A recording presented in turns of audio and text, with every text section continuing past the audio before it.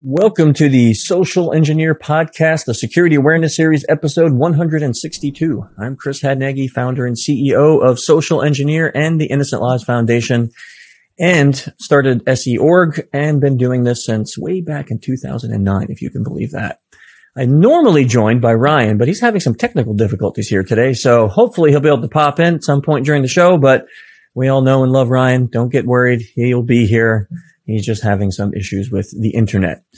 As always, this episodes are sponsored by Social Engineer LLC. We're your premier security vendor. Well, we could be if you call us, but we know what we do. We love to do vishing, phishing, anything to do with social engineering. And we don't just like to do it. We actually make it our life's work to understand how humans make decisions so we can help you stay protected and more secure. You can check us out, social-engineer.com, see what we're doing over there. Check out the different services that we have. Also, if you're really into social engineering, do you know that we have a Slack channel? There's over 1,000 people in there now every day talking about everything from psychology to pretext to jobs that they have. We actually have a employment forum in there. We've had 7 people find jobs with different companies on that. So pop on in, join it. You don't have to be an expert. We got lots of people there learning, just asking questions. It's a family-friendly atmosphere. So please come on in. And as always, we want to give a big shout out to Clutch, one of the best rock bands on the planet. They're the music for this show and also good personal friends. So check them out at pro-rock.com, which brings me to the ILF since Neil is on the board of that. Innocent Lives Foundation. If you haven't heard of that, please check it out at innocentlivesfoundation.org. It's a nonprofit I run that helps law enforcement track down people who are preying on children. And if you haven't heard, our guest today, his company just held a 24-hour Banterathon. If you don't know what that is, you can check it out on YouTube. We're literally 24 hours long of some of the most amazing content that has ever been produced on the internet, all for the benefit of ILF. And last but not least, we have our Human Behavior Conference. It used to be the Human Hacking Conference, but we changed the name to the Human Behavior Conference. And it's going to be live in March 24 through 26 of 2022. It's a 3-day conference at the Rosen Center in Orlando here.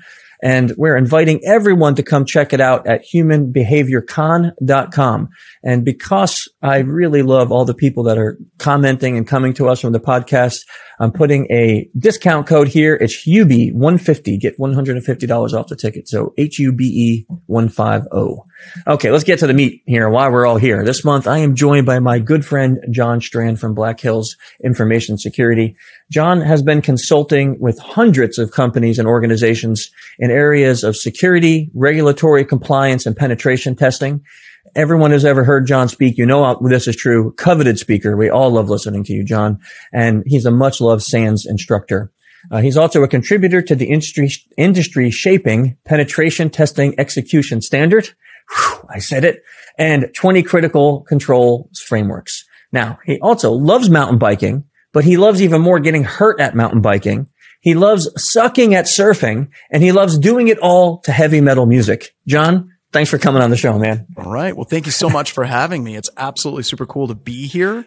The Innocent Lives Foundation that we did, the 24-hour pre-show banter conathon, I will never do that again. We will absolutely do fundraisers for ILF, but we're not going to do it over 24 hours because I think we can make just as much money and still get to bed on time. When you guys said 24 hours, I'm like, well, they're going to take shifts, right? No, you guys are machines. I don't know how you did it. I don't. So we weren't going to, like, whenever Jason Blanchard said, Banjo Crashland on Twitter, he's like, we're going to do this. I'm like, no, we're not. And we're going to do it for the kids. I'm like, oh. You can't say no to that. But no, for our t-shirt sales and Spearfish General Store, we say all the profits go to you guys as well, which is funny because there are no profits in our store that sells backpacks and breeches and t-shirts, but we do donations all the time because, we got the power to use our skills for the purposes of good and not evil. And I do not want to be on my deathbed and look back on my career and with my last breath say, at least my networks were compliant. There's so much more to what we can do in the world, and that's huge. So I commend you guys and your team. Wow. No, thank you. I mean, listen, oh, wait, look who's here. No. Oh, maybe. No, he's just teasing us. He's just teasing us, John. Trying. When people always say that, but I'm telling you, like the nonprofit world works on people who are willing to spend their time and effort in helping us raise money. And our goal was what, $1,000, I think. That was our goal. Yeah. We set the bar really low, knowing that we would just smash it. Under promise. You didn't just smash it. I mean, it was ridiculous, man. Okay. So that gets into another thing. One of the things, we're always trying to push, like you talk about nonprofits. I would go into like open source tools and things like that as well. This industry, and I'm talking like companies, we really suck at supporting the best of us and supporting the tools that we use all the time. Right. And we get so caught up. Like if you read a lot of news stories about companies, they're like, well, they got $100 million in Series A funding. And that's what they're all excited about. I get really excited about whenever companies are like, here's a free tool that we created. Here's something we're releasing to the community. Here's some free training that we're offering to the community. Here's how we're helping kids. Here's how we're helping people that know nothing about computers learn how to secure their stuff. That's, once again, going back to deathbed, I don't think people are going to be like, I made $100 million on my Series A. There's so much more to life to doing it right. Yeah. Hey, before we go on, Ryan, thanks for joining, man. I did your whole announcement, said you were going to be here, but I didn't think you were going to make it because of internet problems. Yeah, I'm hot spotting, so hopefully this works. We're happy. So John, let's back up a little bit because I'm sure everyone, is familiar with your name because you've been around the community for so long. As a matter of fact, just a little side story because we always kind of hint at it, but way back before I ever started Social Engineer at all, you were integral in me starting this whole thing because you and I went out for lunch with Paul Asadorian at RSA and we sat, I can't remember that restaurant, but I could see it because it was all these windows, right across the street. And we sat there and I just said to you, how do I do this? Mm-hmm. And you laid out amazing information and then basically tested me, just said, well, let's see if he goes and does it. Yeah. And you did. It's rare. You have done it. 40 North has done it. Tim Medina at Red Siege has done it. OpenSec, they've done it as well. But it's hard, right? We talk about if you're starting a company, anytime you're presenting anywhere, anytime you're teaching anywhere, it's not the business cards you get, that you give to people. It's what you get. So getting the sign up, keeping in contact, doing free content, being out there, being a touchstone, being a mentor to as many people as you possibly can. And that's hard. Right. It'd be much easier just to be like, well, we're going to take VC funding and we're going to do that. And that's not fun. But, at least the way that we built our businesses, it's ours. And I don't necessarily mean that as us as individuals, but the people that have been with us in our various companies. Same thing with Dave Kennedy, right? It's theirs and you feel a lot more ownership for what you've done. And it means a lot more. And that's something I'm really, really excited about whenever I meet somebody and they have that spark and they want to do that and they have the capability to do that. It's just one of the best things ever. So how did you start? Because we're going back now for me 12 plus years and you were giving me advice on starting a business. So how did you get in this industry? So I got started. I was teaching for the SANS Institute, quite regularly, and Northrop Grumman wanted me to start traveling. Where they're like, hey, we got this great idea. We're going to put you on an airplane on Monday and we're going to send you to, Los Angeles or Ohio or Washington, D.C. And then you'll fly back home on Friday. So you can spend weekends with your family. And, I was like, well, F that. We're not doing that. That's no way to live. And they're like, we're going to give you a raise. I'm like, it's not enough. And we moved up to the Infosec center of the universe, Deadwood, South Dakota. And we named the company Black Hills Information Security because I thought that I could start a security company doing security for local businesses, for like the hospital and banks and things like that. Here we are years later, and I think I have 3 customers in the state of South Dakota. It didn't quite work out. But we moved up. We had a house, a van, a pickup truck that we wrecked. I wrecked it, fell off the road on the ice.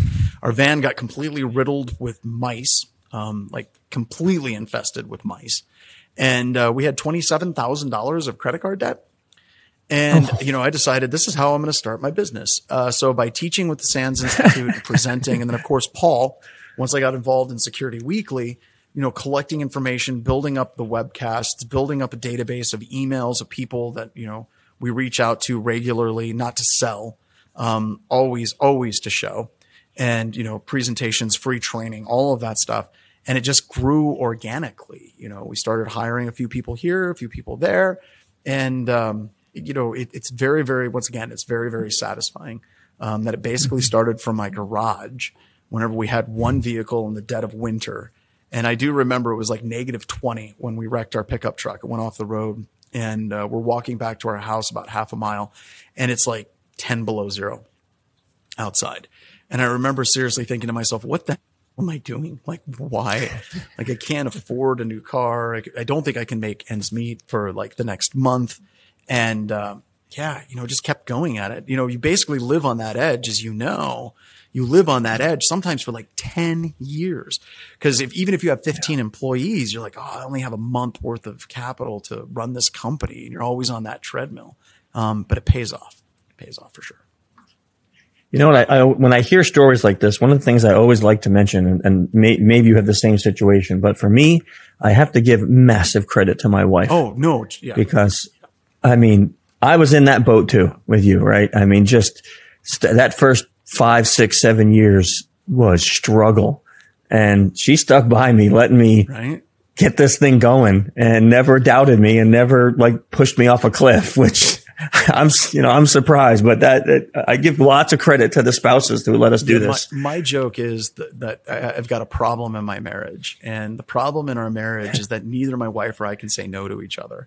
So it's like, I'm going to start a security company. We're going to move up to South Dakota. She's like, okay.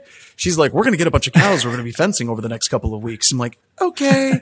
It's just like, I hear people and they're like, oh, I don't know if the wife's going to let me do that. I hate that statement. But I don't know what that's like. And she's just always like right there. We're going to start another business. We're going to do products. We're going to do this. We're going to do that. And we got each other and we're supportive of it. And I think that's why we're successful and also insane. Yeah. Yeah. So I didn't know this. You have cows. Yes. So we've got about 200 acres. You know Wagyu, right? Like you go out to the high end restaurants and like Kobe beef. Yeah. So I've got Wagyu cattle, which is kind of funny. Because when I bought, it was a cow-calf pair, and then I bought a bull. I bought cow-calf pair and then a pregnant cow.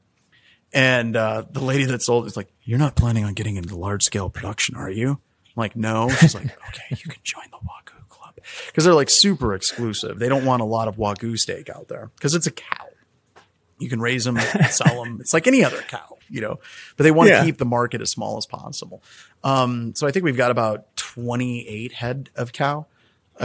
So, I get the full cow experience, with almost none of the stress of being a rancher. Like ranchers like, oh, we're not going to be able to make ends meet because the well's dry and we're all going to die. That's like Thursday for a rancher. And, for me, it's just like, we're cool.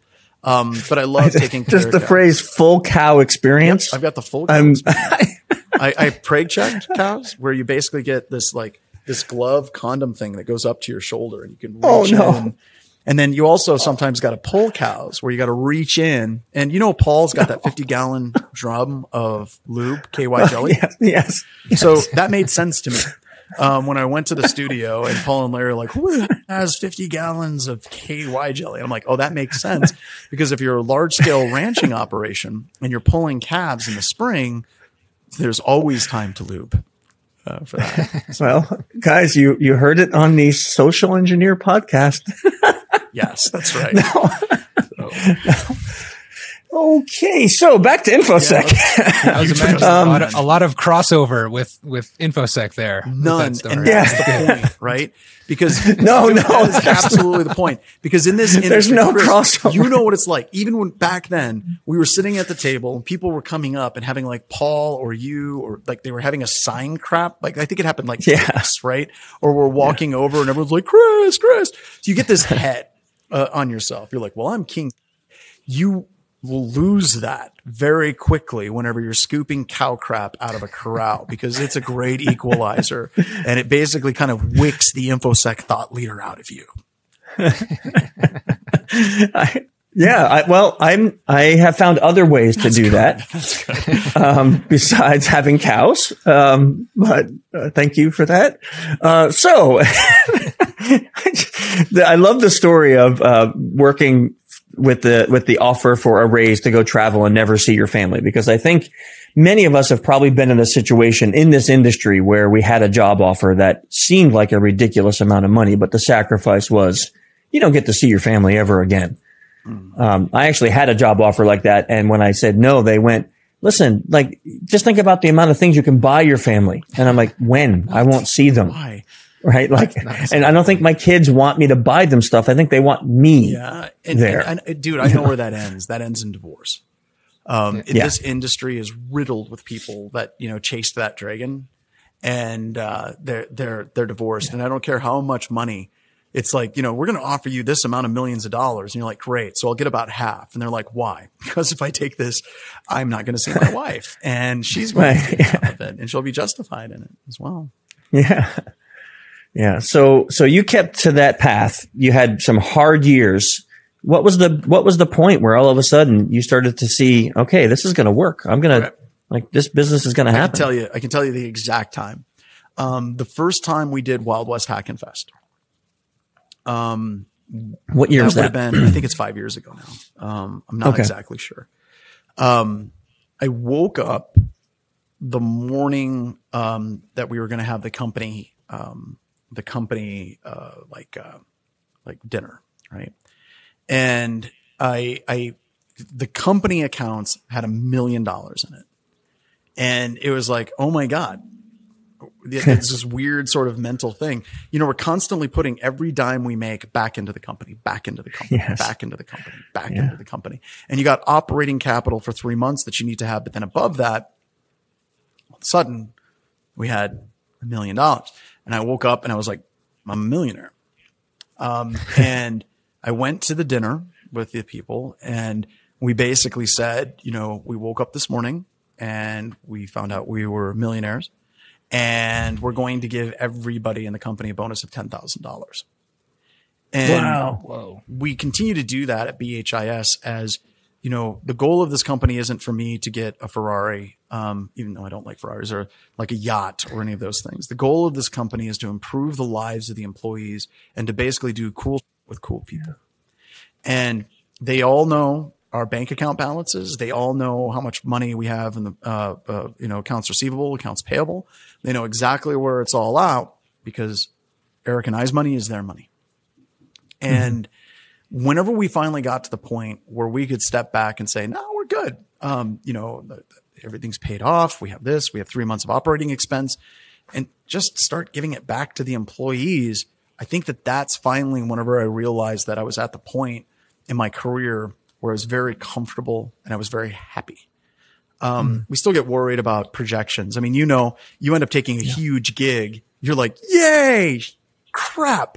Because like you get that gig and it takes your whole team and then it's months before you get paid for that. It's tough, right? So really you get into this problem where your company is successful and you have an overabundance of abundance. And it's hard to manage that abundance, but it's easy to share it. Yeah, that's a really interesting story. And I love the way you applied that to giving back to your team. I bet that created a very high sense of loyalty and ownership for each person there to realize that they had a stake in making their future amazing by making this company amazing. No, and the weird thing is, I've had a number of employees that are like, I could leave and go someplace else and make more money. But like the lifestyle, and I hear this, dude. I hear this all the time. Like, let's talk about Dave's company, Trusted Sec. How many employees have you met from Trusted Sec that trust Dave with their lives? They got like the tattoos, it's like once you put the tattoo of the company on you, that's a pretty big commitment at that point, right? Yeah. You look at Secure Ideas, you look at a lot of great companies and it's a consistent theme that the employees, it's a lifestyle. They like, they feel like they're part of it. And I just don't think you get that in a lot of really huge corporations. It's just missing. Yeah. Yeah. That's interesting. Ron and I have been talking a lot about that the past couple of years is the culture that we create in our company, could mean more to some people than not saying that money is not important, but it could mean more to some people than a huge paycheck. Oh, absolutely. Is that culture. We have one young lady that worked here, and she'll constantly tell us like this is her favorite job she's ever had in her whole life, because she feels like every day she can wake up and come to work, and she looks forward to it. Like she can't wait to come to work. And I'm like, that is maybe the most validating thing someone can say to me about my company, right? That's awesome. This weird policy. I don't hire miserable people. And it's a horrible thing. Is that the trick? Because you get people that are like, oh, my current job, it's a bunch of idiots and I hate my boss and our customers are stupid. And it's a horrible thing because there are people that are in bad circumstances. Yeah. I get that. But every time I've hired someone like that, they bring that here. Right. And Yeah. it's like a habit, James, habit is the flywheel of society, and you get into these bad habits and then you bring them with you. So we tend to hire people when we're interviewing, like, this seems like a joyous, wonderful person. Well, I hired this one guy. I'm not going to say his name, and just joyous. And then he came here and he was excited and good employee, really, really, really solid. I got a letter from his wife, handwritten, and it basically laid out, you have no idea how miserable he was. Was struggling with depression. His job was beating him down. It was impacting our family. And he's like, she put in, since he's worked with you, he's a joy to be around. I've got my husband back. And for the life of me, I don't know why people put up with that. Like, why would you work at a job that is that miserable? We get into this thing. It's like, well, I got to take the crap the boss gives me. If you're an Infosec, no, you don't. You don't want to be a jerk, right? You don't want to pull like a full Infosec Karen at every little slight. But if it's truly a miserable place, you can find some place that's amazing. Go look. They're out there. That had to be really validating to get a letter like that. Yeah, I keep some things like that. And, there's a lot of times where you're just like, why the hell am I doing this? And it's like, oh yeah, that's why. Yeah. I agree. That's kind of cool. So, you talked before we started the show, you talked a lot about training, especially, giving out free training or helping people with training or pay what you can training. Tell us a little bit about that philosophy and where that came from. So I retired from the SANS Institute. We go back to the thing we were talking about with like family and significant others, right? And I realized that I was away from my family for like 15 years teaching for SANS, like at least a quarter of the time. And I started kind of realizing that there was impacts on my children. There was impacts on my relationship with my wife, and there was impacts on me. We eat like garbage whenever we're traveling, right? It's just traveling is really hard.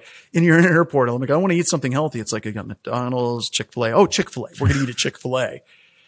And I needed to make a change. So I retired from the SANS Institute, and I kind of swore off ever traveling and teaching again. So like even down to Black Hat, we met at Black Hat. You were teaching some stuff there. Black Hat's a great time. I want to spend more time with my family, and I want to be home. And at BHIS, I don't need to do that anymore. So I'm done. Well, COVID hit. And when COVID hit, there was like panic. I don't know if you remember, but we had customers that were like, we're going to delay the pen test, another month. We're going to, shut these different things down. Some contracts weren't being signed, and it was just a really scary, probably 30 days, when everything was being shut down. And we started throwing poop at the wall to figure out what was going to stick. Yeah. And we started up doing training. We have people showing up to the webcasts that we do, about, anywhere between 1,500 to 4,000 people show up to our webcasts. And we're like, let's try training online. And, I had a couple of classes from some employees that went through Bo's, Breaching the Cloud went through, and it was very successful. And, I decided, you know what I'm going to do? I'm going to try a pay what you can intro to security class. Cause I don't need the money. And I'm lucky in that regard, right? And I love to teach. I haven't taught in a while. So you know what? I'm going to teach online, and I'm going to make it pay what you can, And one of the big reasons why we went with pay what you can is this concept in the industry that everyone gets freaked out about called diversity. And it's this hot button issue. People get worked up over it. And we don't have enough women. We don't have enough African Americans, Pacific Islanders, Native Americans. We don't have enough people, different sexual orientations. And they're all right. But the thing that the industry does that I think is interesting is to deal with it. We don't really deal with it. We talk about it. And then there's companies out there that do scholarships. That's what we're going to do. We're going to do scholarships for women of color. We're going to do it for, like I said, Pacific Islanders. They choose a group and they do scholarships, and their heart's in the right place. And it's life-changing many times for the people that receive those scholarships. Not begrudging that. Heart is absolutely in the right place, but it doesn't change a damn thing in the industry. For all the well-intentions and all the marketing that it gets some of these groups, it doesn't change a damn thing. And if you look at the consistency, what is the gates that exist in security? And you'll have people like, well, the gates are, people want too many qualifications for entry-level jobs, or, they're only hiring people as part of the good old boy network and all that. And all that's true. But the single biggest gate is money. If you're a mom and you're a single mom and you're working 2 jobs and you want to make your life better, money is what you need to make your life better. If you want to get into security, you either got to get a degree or you got to go get a certification. You got to get time off. You got to deal with you're stuck. From a socioeconomic perspective, you are absolutely stuck. You're African American and you grow up in a rough neighborhood. You don't have any opportunities. You're poor. You're not going to go to college. You're not going to go to a tech school. You're not going to do these things because money. I don't care who you are, where you're from, wherever you're at, your sexual orientation, anything, your religion, the barrier is money. So what's the one thing we can do that's not a scholarship? Like not this Band-Aid. Look at us. We're diverse, but fundamentally changes the game. And the pay what you can model fundamentally changes the game. By doing pay what you can, you come, you take time, we record it. You can come in, you can take the class, you can view the recordings later. The labs are live forever as long as you can download the VM, and it meets you with where you're at. And for me, this is one of those life-changing things, right? So we did this, and I had a whole bunch of people that contacted me like, this is the dumbest thing I have ever seen you do. And I've seen you do a lot of dumb things. No one's going to pay. Everyone's going to take 0. They're going to pay nothing for this class, and you're going to lose money and you're going to look like an idiot. You're wasting you expect these people that can't pay for training to hire you for pen testing services? Like, and people are like, anytime you do any marketing, you should always track back. You gave out a t-shirt. How many sales do we get off of t-shirts? F all of that. Like, that's not the way that this works. And that mindset is killing the industry as a whole. So we did it. And we had 5,000 people register for the first class. And they were everywhere. Wow. We had them from India, Kuala Lumpur, Japan, China, Mongolia, some people from Russia. It was like everywhere around the world. And then if you looked at like the names, just by looking at names, you can pick out like the ethnicity of a lot of people. And the diversity was absolutely there. It was everywhere, all over the board. And the other thing that was weird is I made more in that one class than I made for teaching fees for an entire year before that. So what? I made money by giving something effectively away. And then we went to, I've done a couple of these, and we do really well. And now we have people that are sponsoring it, which is weird.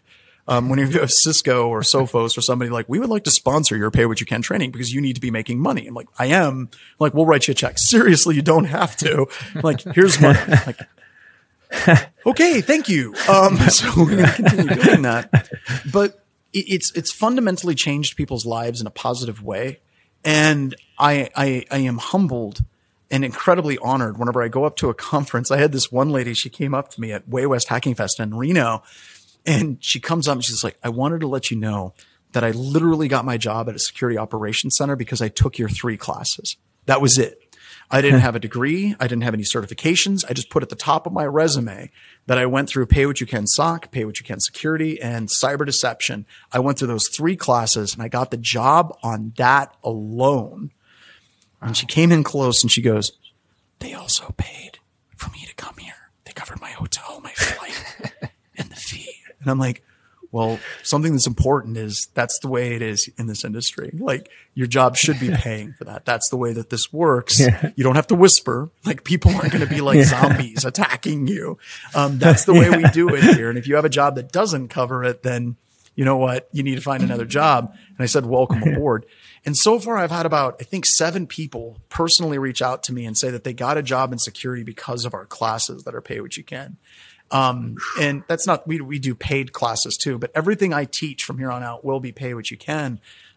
Because it's the one thing that I can contribute to the industry to make the single biggest impact to diversity, to make the single biggest impact to the skill shortage in the industry. And I'm actually moving the needle in a way that I didn't even think would be possible. And I love it. And it's been just probably one of the coolest rides I could have expected. It all came out of a horrible pandemic. That is an amazing story. I tell you, one of the things that I thought of when you started talking about the pandemic is that is also something that happened to me. I was traveling so much before pandemic. And when I stopped traveling, I noticed just how much better things got for me, for my health, for my family, to the point where like I've had some live trainings and they're all like, can we do this? I'm like, yeah, if you come to where I live. Yes. And I've been doing that. So yes. I made like 12 people fly from across the globe to here. And they do, right? And they do. And I'm like, I don't want to go across the globe right now. I want you to come here. Weird though. Like you sometimes feel like they're invading your space. I mean, I do a lot of training here for the military. They fly people out and we hang out and they're horribly confused because they flew into Rapid City Regional Airport in South Dakota. And there's 20 of us and we're going to learn hacking in Spearfish, South Dakota. And it's just like, well, come on in. And it's somewhat like really cool, but at the same time, it's a little awkward. Like this isn't the way it's supposed to be, but it feels right. But I get to go home with my family every night. Yep. Right. And eat dinner with my family every night and not have to eat airport Chick-fil-A. So much, man. Only so much. So, but I still miss DerbyCon. There's like a little part of me that sometimes I want to reach out to Dave and be like, you know what? Can I resurrect DerbyCon? And he doesn't have to do anything but just show up and look pretty because damn, he looks pretty. I mean, it's really, I hope he doesn't listen to this because I'm going to say it. He does look great. He knows. Dude, you don't put pictures. I know, but I don't want him to know I know it. He knows. Yeah, you see the Twitter posts. That's, he knows. I don't want him to know that I know it. That's the thing. Exactly. You know, be careful because you guys are comparing steps between y'all. And I don't want to I know. Believe me. It's bad. It's bad. But I miss hanging out. Like the one thing that we keep trying to recreate with Way West Hacking Fest and Wild West Hacking Fest is kind of that DerbyCon vibe where we get our friends together and it's low key and it's not 5,000 people, but it's like 1,000. We can sit down, we can break bread with each other. We can sit in the hallway and have a conversation and it's not like you're fluttered around like DEF CON. And DEF CON's awesome for what it is. ShmooCon's awesome for what it is, but I miss the intimacy and being able to hang out with my friends as though they're friends. And you don't feel like you're getting just crushed.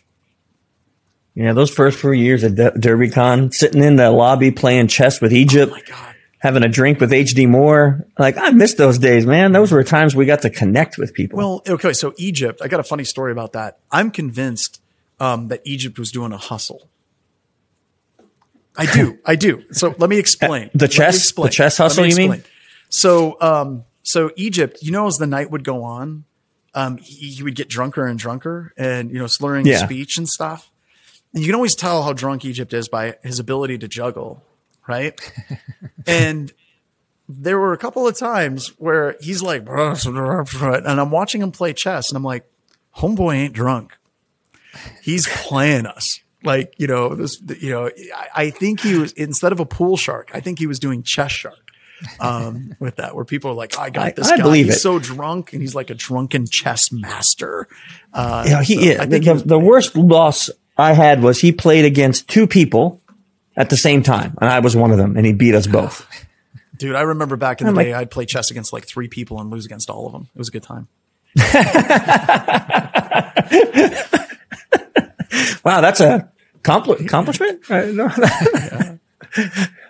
So back to your training, quite amazing. 5,000 people. How did you manage training 5,000 people? Easy. So years ago, you talked about the OSCP. I remember we were all I was getting like snacks out front and OSCP had like 30 students and they had like four instructors in the room and they all come out and they're sucking wind. They're like, oh my God. Oh geez. We got like all these students in these labs. Oh my God. It's kicking our ass. And Paul was with me and he's like, well, John's got 89 students and it's him. And they're like, well, you don't have any labs? I'm like, no, we've got like 7 a day. And they're like, how do you do that? And I'm like, dude, I try harder. Ouch. So, and by the way, I want you all to know I love the OSCP. I think it's an amazing. But that's great. But anytime I can throw a little shade at that phrase, I'm going to. Oh, yeah. So, definitely. So techniques for teaching 5,000 people. Technique number 1, have a Discord server set up. Technique number 2, make sure that your labs are as smooth as silk, like literally copy and paste.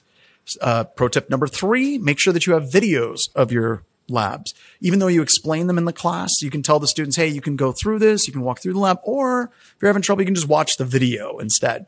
And if it fails, a bunch of those students are going to they're going to do that, right? They're going to watch the video. They're like, it's not working. I'll watch the video because that's what we do. They'll binge it.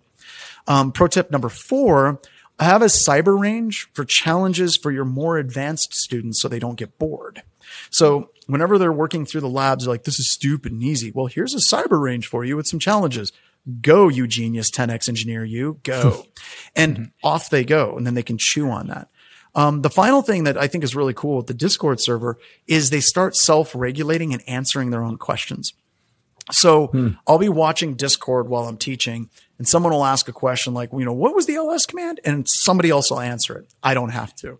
Somebody will say, I'm getting this error in VMware. And somebody will say, oh, you need to enable virtualization in your BIOS. What's your make and model? He'll say, this is my make and model. And somebody will say, great, here's the key combination to fix that. It's amazing because whenever you bring the community in, they're actually my TAs. They're actually my co-instructors, and they're working and they're feeding off of each other and they're helping each other out. I do have TAs that are now helping in a channel that we have set up that's troubleshooting. If you have any issues, they're there to kind of help troubleshoot it. We call them nerd herders or community support ninjas. They like the nerd herder name. I like it. So we stuck with that. And basically just having, this whole entire thing is locked down and as smooth as you possibly can. And then the final thing is, dude, I've been teaching for 17 years. 98% of the questions that the students are going to ask, I am able to work that into the presentation before they ask those questions. And that's just because I know on this slide, they're going to ask this question. On this thing, they're going to ask this. On this thing, they're going to ask this. And that's just repetition. And you've been teaching forever. You know what that's like. You go to a slide and you're like, there's someone that's going to ask this question. You either wait for it so you can look like a god, or you just preempt it and you just go. But no, it scales really well.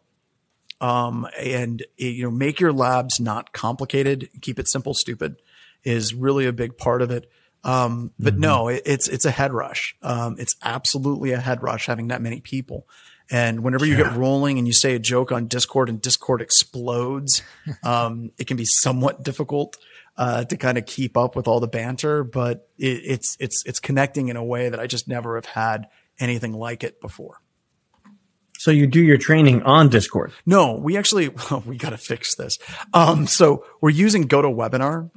We're going to be switching over to Zoom. The reason why we're using GoToWebinar is we've always used GoToWebinar, and GoToWebinar can scale to about 3,000 people before it just pukes and dies. And they'll tell you otherwise. But then they get a little afraid when they find out that you can actually have 3,000 people show up. You can stream it over to YouTube. YouTube can handle about anything, right? We don't even compare to like a Twitch stream at all, but it's very difficult to kind of lock it off a little bit for the people that have registered. So we're going to be switching over to Zoom and doing it that way. What we do with Discord, even though you can use OBS and you can hook it into Discord and you can stream right on Discord, Discord politely asked us to not do that. So what we use Discord is you get 2 links. You get a link for the class to watch it, and then you get a link for the communication, and Discord is that link for the communication with the students and the instructor. So we literally have both going simultaneously, and having that level of separation is really good. And it also gives us backup. So if GoToWebinar dies or Zoom dies or whatever, then I can jump into Discord and I can jump in and I can start doing it there at a last resort. So backups to backups to backups are important. So totally not a related question, but Discord versus Slack. Why? Because Discord kicks Slack's ass.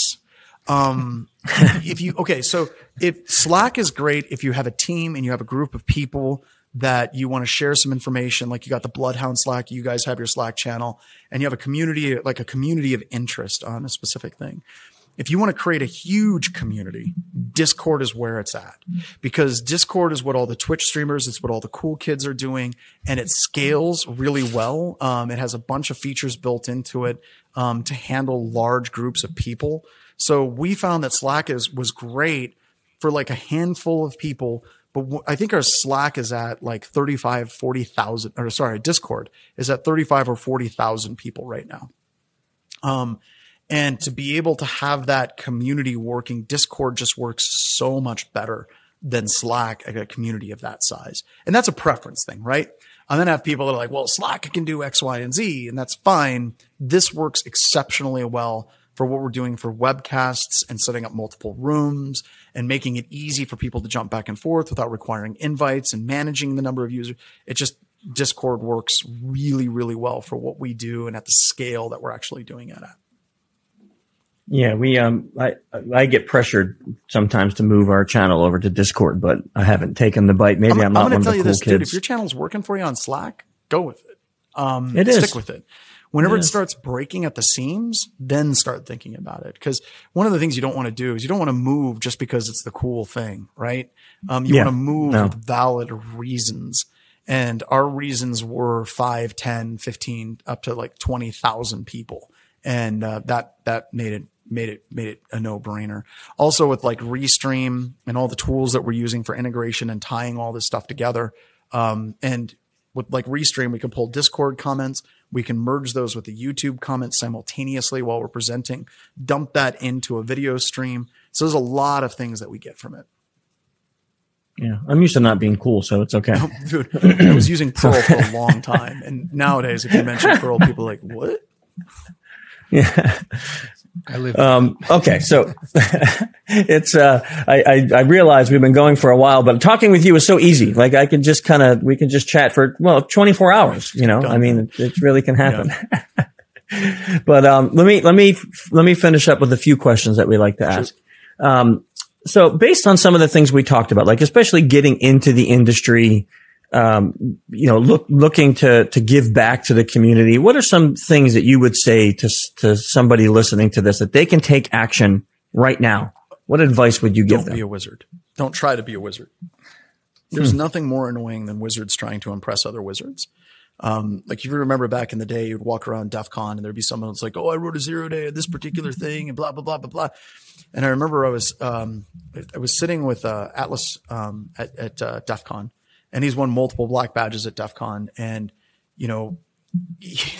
there was somebody that came up to him and was like, I wrote a 0-day for Adobe. And he's like, who hasn't? The point is, don't try to impress other wizards, because if you do that, you're going to impress like 10 people, 15 people. You'll feel cool. Yeah.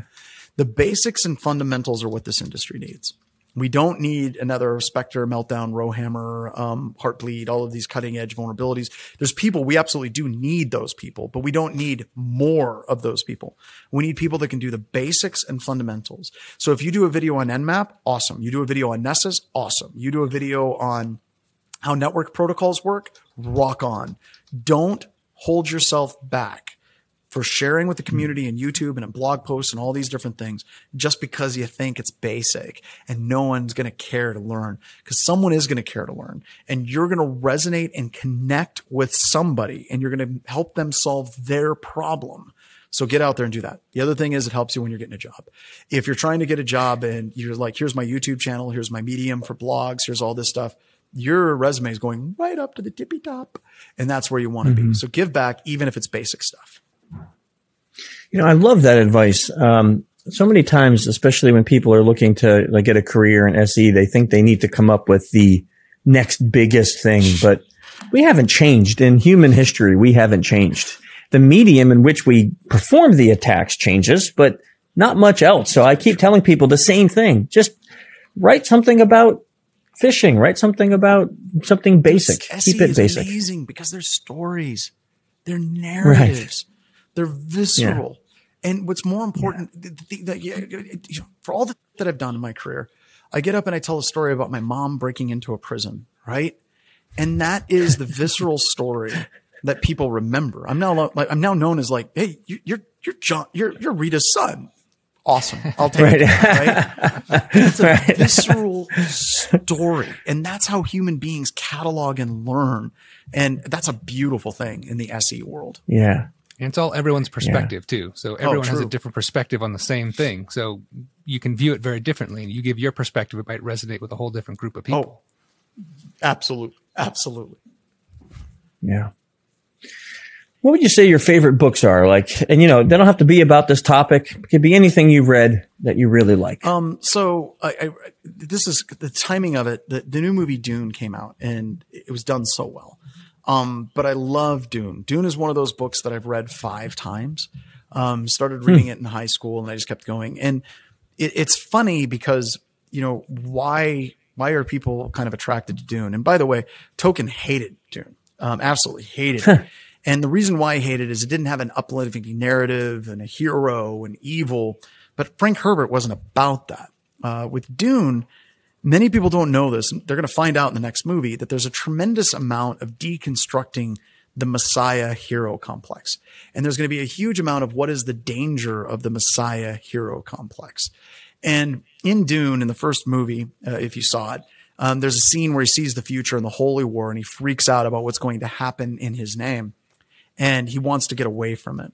And I love that narrative of becoming so large that you become a monster, becoming something, walking away from that and becoming something smaller and not allowing yourself to get so big that you forget who you are. Your head's so far up your own that you can't see anymore.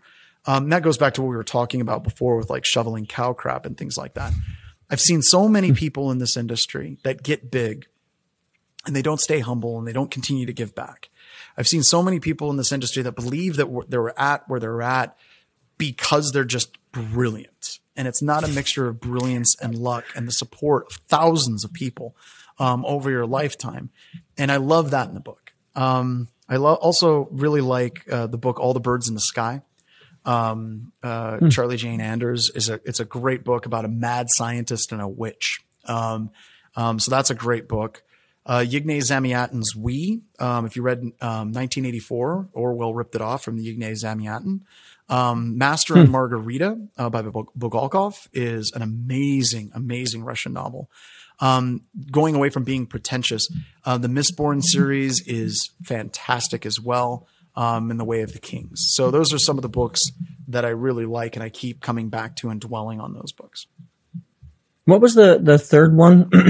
I didn't get the name. Zamyatin's We, or All the Birds in the Sky. Yeah, that was the We. Yep, we it's just said. We. And you should read it. You'll be like, wow, George Orwell really ripped this off. And then you'll look up interviews with George Orwell where he basically says, I ripped this off from Yignay Zamyatin, which at least he's honest about it, which I think is good. That's great. You talked a lot over this show about giving back. Who would you say is your greatest mentor? Oh, my greatest mentor. I can drop that like easy peasy. Ed Scotus. Ed Scotus is my big brother. I haven't seen him in a long time. But you look at that guy and the number of people that he taught in the industry, right? Yeah. And there's almost not a hacker around today. People that present at DEF CON, they've taken 504 or 560. He's much larger than people give him credit for. And people oftentimes, they don't know who he is, which I find shocking.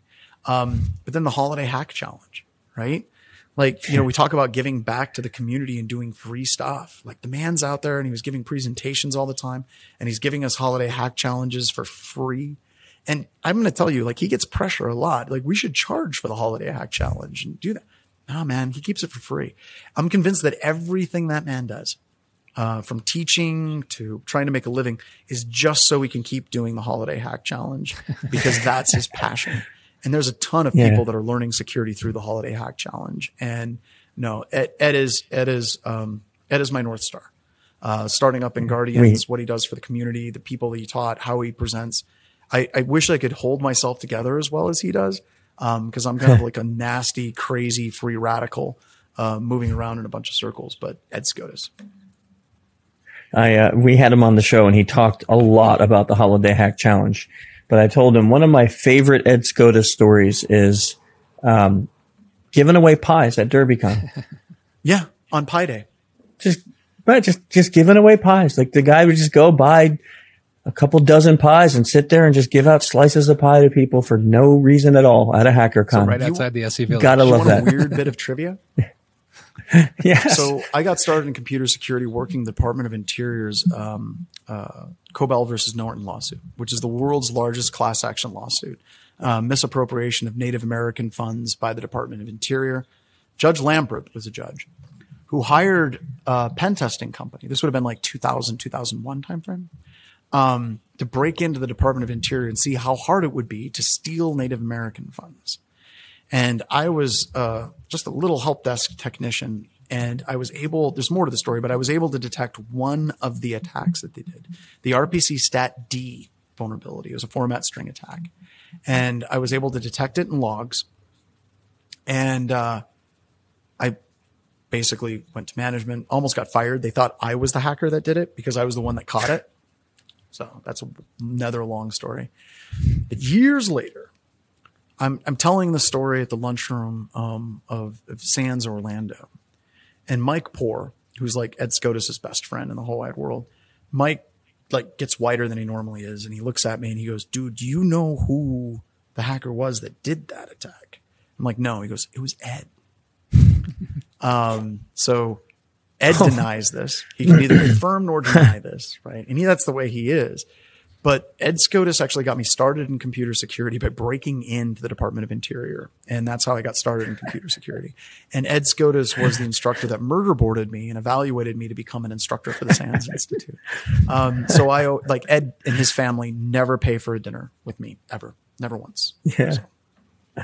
I love having that. That's a great story. You have great stories, man. You really, really do.